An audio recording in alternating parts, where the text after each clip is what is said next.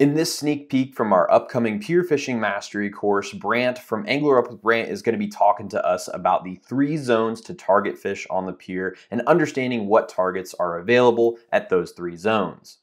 So let's talk about the different sections that we have on the pier and the different opportunities that we have at each section.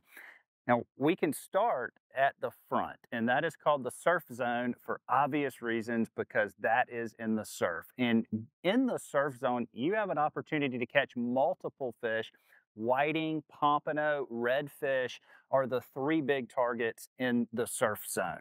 Now, the next section of the pier is called no man's land, and that is kind of the area that most people pass over, but it can be pretty good. No man's land is usually a great spot to target Spanish mackerel, bluefish, ladyfish, and different stuff like that. And so if you are just coming out to the pier and want some action, don't overlook this second section of the pier.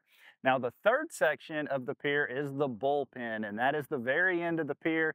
That's where a lot of your serious anglers are going to be, and that's where you can catch some of the biggest fish on the pier, like your king mackerel, your blackfin tuna, your bonita, your cobia.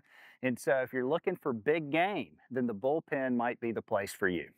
So again, this was just a sneak peek of the upcoming Pier Fishing Mastery course. In the course itself, we'll actually show you how to fish each of these 3 zones and how to specifically target all of these fish, all the tips, tricks, and tactics that you need to know to become a Pier Fishing Master. So click the link below to sign up and get access to this course, which we'll be releasing very soon.